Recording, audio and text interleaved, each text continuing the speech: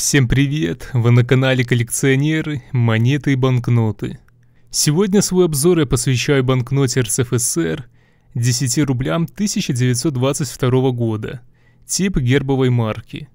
Параметры банкноты. Размер составляет 30 на 58 мм. Материал белая бумага. Водяной знак, бесформенные округлые фигуры. Данная банкнота была введена в обращение в декабре 1922 года. С 1 октября 1923 года выведены из обращения. До конца года обменивались на купюры нового образца. Лицевая сторона разделена на две части и обрамлена рамкой в виде буквы «П». Верхняя часть имеет рамку с квадратами по углам. Внутри узорчатой розетки указан номинал в две строки 10 руб.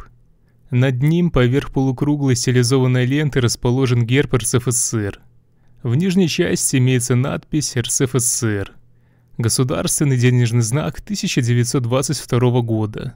Внизу в отдельном прямоугольнике подделка преследуется по закону. Оборотная сторона. Все поле банкноты заполнено геометрическим орнаментом.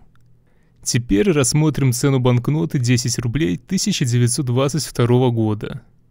Начнем с банкноты с надписью «Образец». Цена такой банкноты в состоянии Fine составляет 20 тысяч рублей. В состоянии Very Fine цена составляет 30 тысяч рублей.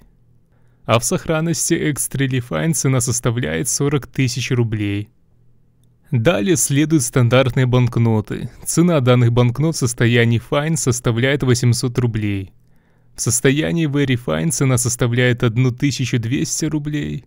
А в сохранности Extremely Fine цена составляет 4000 рублей. Далее следует полный лист банкнот 4 на 5, 20 штук.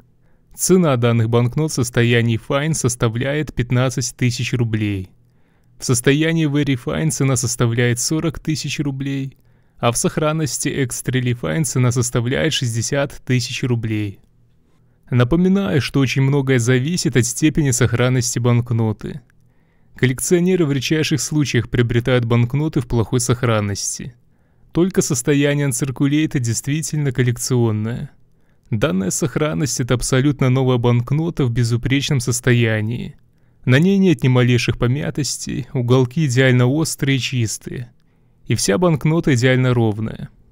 Цена банкноты в состоянии Uncirculated и цена банкноты, походившей в обороте, может отличаться в сотни раз.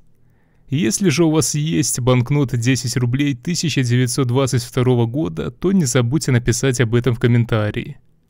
Если вам понравилось данное видео, то не поленитесь поддержать его лайком и подпиской на канал. До скорых встреч!